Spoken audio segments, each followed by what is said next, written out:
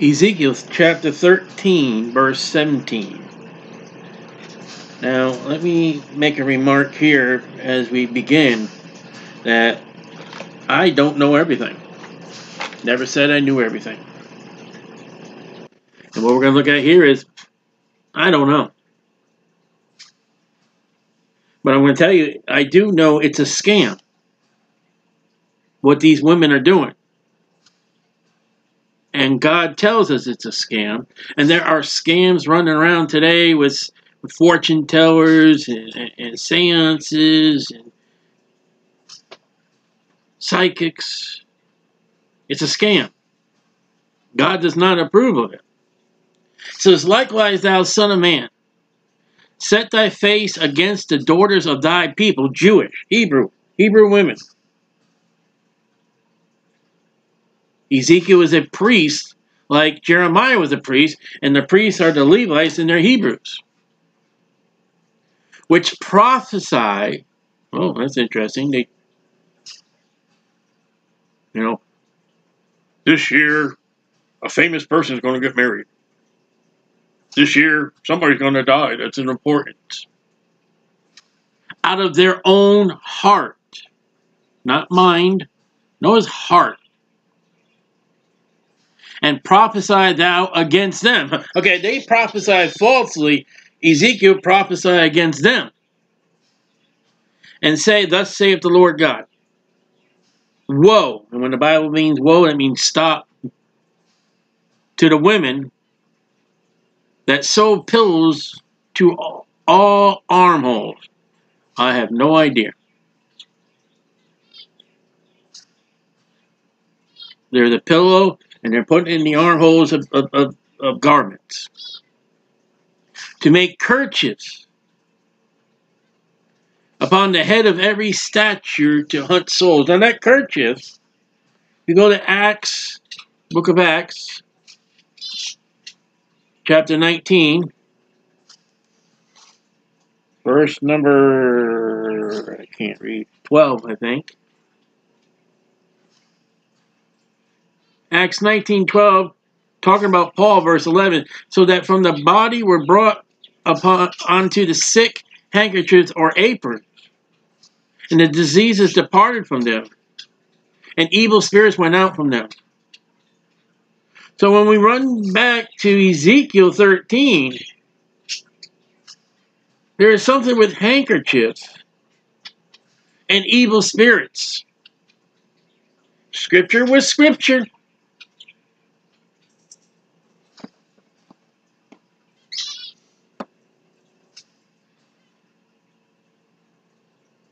It says to make kerchiefs upon the head of every stature, not statue. Don't read that wrong. And it's kind of interesting because stature is the natural height of an animal body. It's more generally used for the human body, according to Webster's 1828 dictionary. Animal body, if you were to ask me, and that's my assumption, and I'm nobody, I would probably say a cow, a moo, an ox. But it does not say statue. It's kind of weird.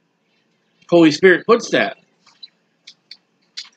Again, I don't know. Will ye hunt the souls of my people? So what they're doing is something that has to do with dead people. And, if you pay me, their souls will...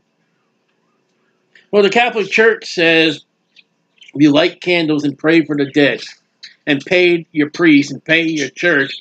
Well, we can help you get the souls out of purgatory. The Mormons are about when you get involved with genealogies and you're paying people to do genealogies. One of the sources that you're doing is the Mormon church, and it's for the fact is, if we can trace your ancestors, you can be able to pay their way out of whatever the Mormon church believes of a purgatory the Catholics believe. That's what a lot of that genealogy is, that Paul warns Timothy, and I believe he warns Titus, don't get involved in those genealogy, because the genealogy search is, I can get my lost family out of whatever damnation they're in, a purgatory. And here it is now, the souls of my people will be the dead, and will save the souls alive that come unto you. So we're looking at something involved with death. And will you pollute me, God, among my people, the Hebrews, the Jewish people, for a handfuls of barley? That's how much they were charging. And for pieces of bread. Give me some barley, give me some bread, and I'll get your loved ones out of. Now, you want to look at Scripture with Scripture again to see for the fact that, well, I don't understand a passage in the Bible, and I'm going to run to another man. I'm going to run to a commentary. No, no, no, no. For this one, look at Proverbs. Look at this remark in Proverbs. Proverbs 6. Proverbs 6:26. And you read this, and you read this, and you read this, and Scripture with Scripture. And with Scripture, we see the context. And we're not going to another man. We're going to the Bible. We're going to the King James Bible. We must go to the King James Bible because other modern Bibles twist, change, add, and subtract from the Scriptures. And you lose the cross-reference. The major problem of modern Bibles is you lose the cross. Any cross-reference to Mark 16 that is not in the modern Bible. But look at here. Chapter 6, verse 26. By means of a whorish woman, a man is brought to a piece of bread. That's the price over here in Ezekiel. So these cross-references are going on in the time of Solomon. Solomon would know because he had multiple wives with multiple gods. So when you come back to Ezekiel, we've got cross-reference. We've got whorish women. We've got women involved with a religion and sex. That's the Corinth city. The Vestal virgins in Corinth. You know, you go to the temple in Corinth and you worship the god in Corinth, and you have sexual relations with the virgins of that. That goes on with the Catholic priests and the nuns. Come on, man. Let's get real. So Ezekiel 13:19, for the handfuls of barley and for pieces of bread, that runs back to Proverbs. To slay the souls that should not die.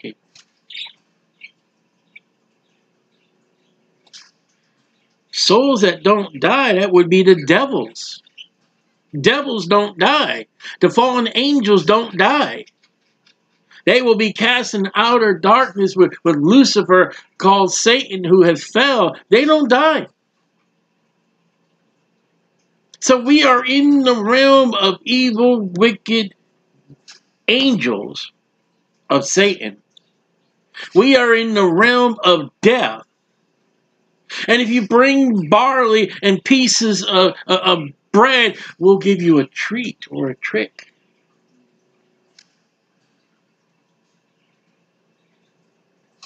As King Saul went and dressed up the night to be to the witch of Endor. And everything of King Saul's life was against God. And you see Halloween.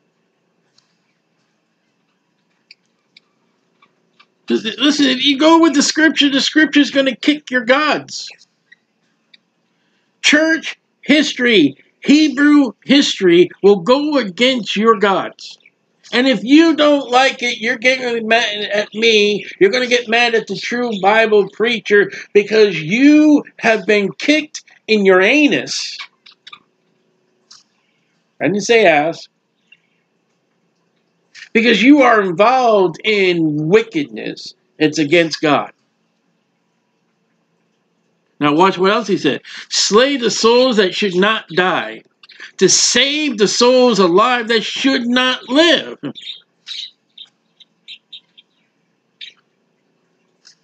So we're looking at dead people, and they're saying, people who died, they die, that's it. And if you want them to go to heaven, you want them to have we can take care of that for you. It's wicked. And look what God said. By your lying, they're lying, to my people, the Hebrews, that hear your lie. So everything involved in what we just read with these pillows and these souls and dead angels and life and death, they're lying. And they're prophesying out of their heart, well, we can get Uncle Joe out of... See, that's a prophecy.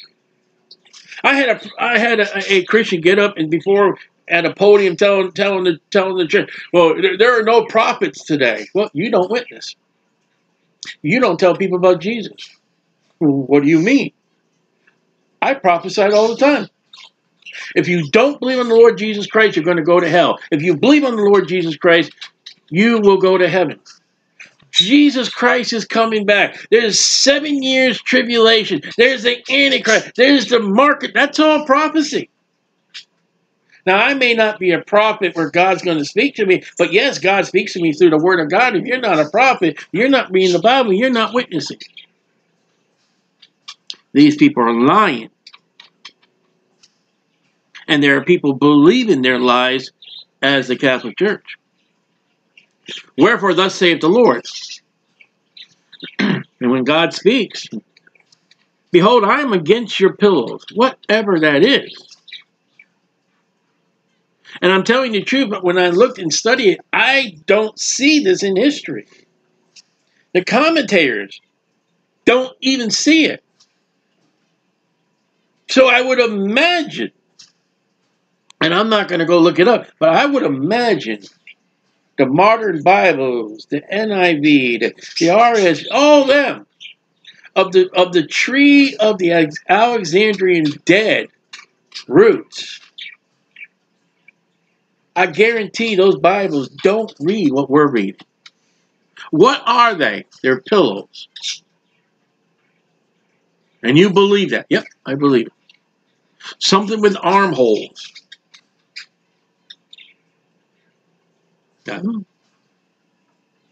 Wherefore ye there hunt the souls to make them fly. Okay, make it more complicated, Lord.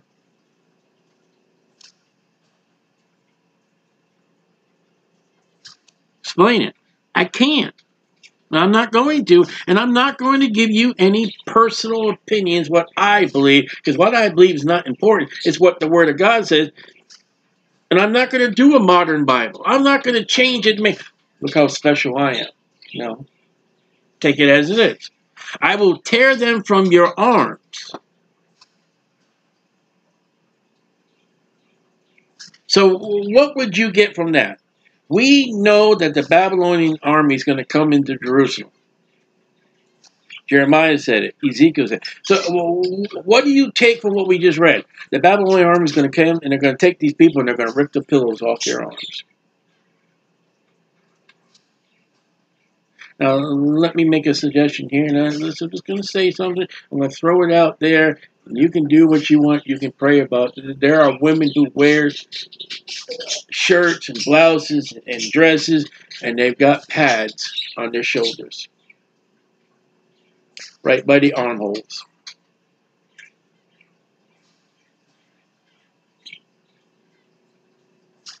Uh-oh. I pray about it. Here it is. And you don't even know why you do it.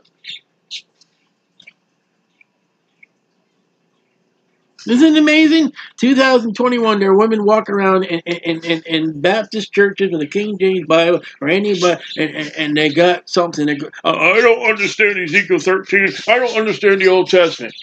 What about the pads on your outfit? You understand. Now, to fly I will let those souls go, even the souls that ye hunt, to make them fly up into heaven. That's whatever you say. Fly. I mean, it's a lot better than dropping down to hell. Your kerchiefs also will I tear, and deliver my people, the Hebrews, out of your hand. And they shall be no more in your hand to be hunted. And ye shall know that I am the Lord. And it's quite interesting because I said you don't see this today. Now, again, like I said, the Catholic Church, you pay your way, candles and all that in purgatory. I don't see this practice of, and maybe there is going on. But God says, I'm going to destroy it, and it looks like it has been totally destroyed. But there are fragments. And what the Baptist Church, what the Baptist Catholic Church doesn't realize today is your worship of Resurrection Sunday, which is actually Easter, Estar, there are fragments. And when you got outside your church, you got the egg hunt for the little children to have fun. You got the boobies of Estar and her statue. You got fragments. And your Christmas celebration, you got fragments of Tammuz.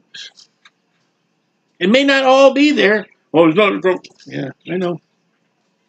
You don't study the history.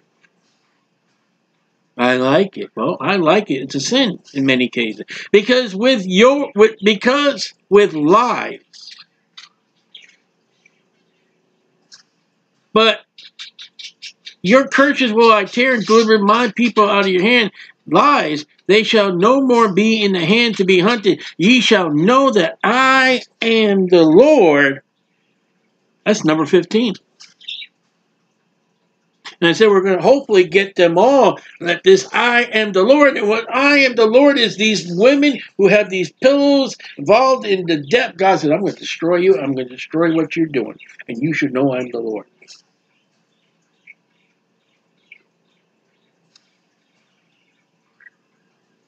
Plain and simple.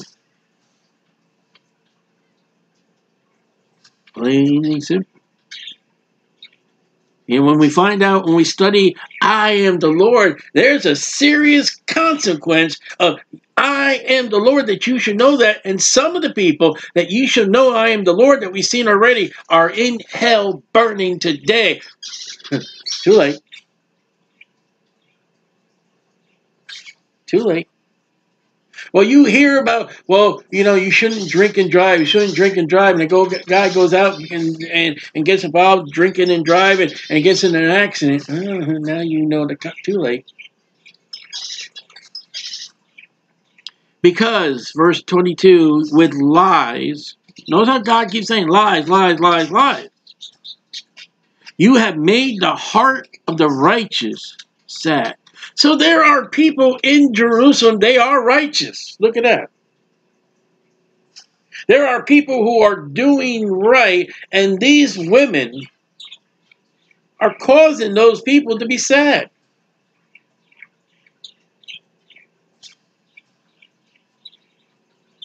How completely, I don't know. But they're involved with dead relatives. A failure of lies, whom I have not made sad. You know, there are psychics who will promise you everything when it don't happen. That brings sad. There are people who go to a healing ministry. I'm going to get healed, and they don't get healed. That brings sadness. And God says, I didn't do it. You did it. You. Listen, these psychics and these healing ministries and all that, they're going to stand before a holy, righteous God and give an account of their lies. And strengthen the hands of the wicked. So instead of the righteous they're taking the wicked and making the wicked feel better, making the wicked get right, and making the wicked feel hey. And the righteous, they're going the other way. And what would you see for this verse would be for the fact that calling evil good and good evil. That's the same principle. And that's going on in America today. The wicked are being promoted. And the righteous are. I heard today, I was told today, a man spoke the truth and he lost his job. I speak, well, I haven't done it because of my health, but when I was at the farmer's market, I speak the truth, I get the cops called on me. I had the cops one time tell me, he says, listen, you know, we're too busy to be coming here for you every time. Don't come. You are here for a man that's preaching Jesus. Well, you know, you're too loud, you're upset. And how many other wicked crimes could you be with right now? That he should not return from his wicked way, but promise him life. They are telling the wicked, hey, you're okay, you're right, go ahead. Our judicial system does that. Our judicial system said, oh, no, he has a right to a phone call. He has a right to a lawyer if he can't afford one. He has a right to be, you know, all the luxuries. And there are luxuries in the correctional system where you get security, you get heating, air conditioning, you get a meal, you get shower, you get clothing. What does the victim get?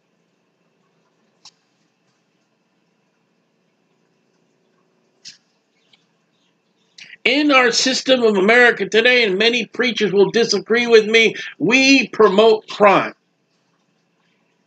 When I come from New London County, Connecticut.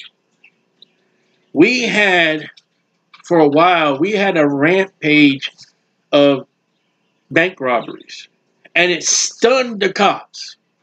I don't know how many there were, but there were a lot of bank robberies. And when they finally caught the woman, she was asked, how did you get away with it all? She goes, oh, I went to prison, and I talked to other prisoners, and we compared notes, and we compared things, and I learned how to do a better job. And there are actually people in the correctional system learning how to do more and worse crimes. Therefore, ye shall see no more vanity, emptiness, nothing.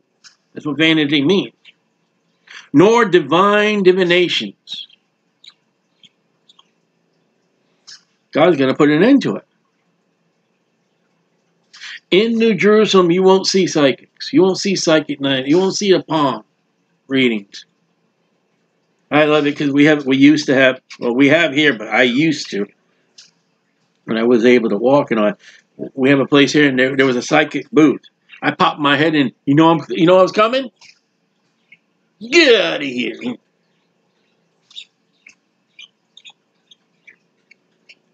For I will deliver my people, the Jews, out of your hand. God is going to free his people from these liars. God is going to free his Christians of all the lies and vanity of the world by taking us home and bringing us to New Jerusalem. And what we'll find in New Jerusalem is not what we'll find here. We're not going to find the political crap of lies and everything. We're not going to have the news media. We're not going to have the threats.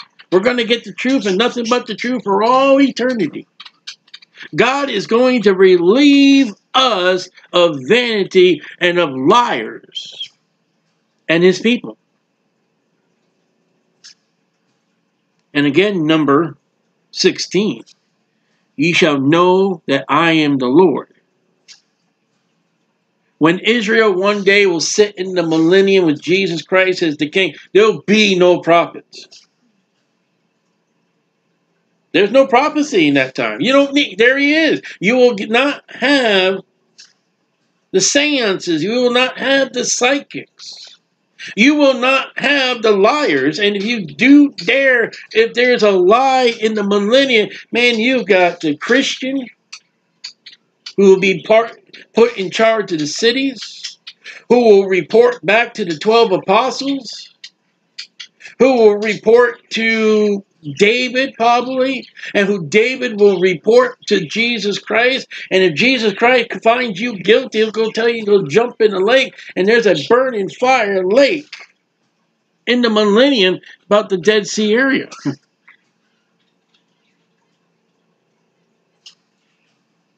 That the fact is, for the Jews, and when they're completely relieved of all the vanities, all the lies, and all their sins, and God washes away their sins and gives them a new heart, and God's Spirit is in them, you shall know I'm the Lord. Ah, there's Jesus. He is the Messiah. That's a good I am. You shall know I'm the Lord. And for us Christians, when we dwell in the New Jerusalem, he shall wipe away our tears and give us, we have a brand new, we shall know that he's the Lord. And at this point, chapter 13, verse 23, ye shall know I am the Lord.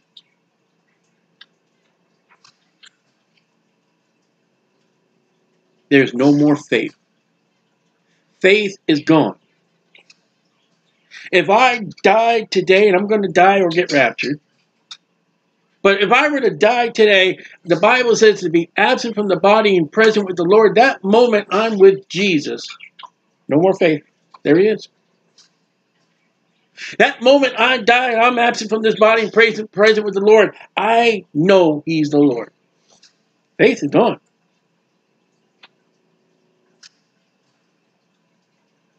When I get New Jerusalem, faith, okay, I believe in New Jerusalem. I'm in it. I don't need to believe it no more. There it is. The moment that God finally wipes away our tears. The Bible says it's going to wipe out. I believe it right now. I don't see it. But the day that God, okay, faith is gone. That's done. In the eternal life of the Hebrews, of the Christians, and the Gentiles, new heavens, the new earth, and new Jerusalem, faith is gone. Because there it all is. We shall know that the Lord is the Lord. I am the Lord. And those who are in hell, those in the lake of fire, they know he's the Lord too. Do you realize the moment that a lost man dies and goes into the gates of hell forever, he's a Bible believer. He's a King James Bible believer in hell. He's not going to believe the NIV. The moment a Christian dies and goes to glory before the Lord, he's a Bible believer. A King James Bible believer. Go to a graveyard. I have. Everyone in a graveyard, whatever graveyard, cemetery you've been, they're all Bible believers. King James. They all believe in heaven or they all believe in hell, but they do believe in God. Any atheist in the cemetery is no longer an atheist. They shall know that I am the Lord, saved or lost.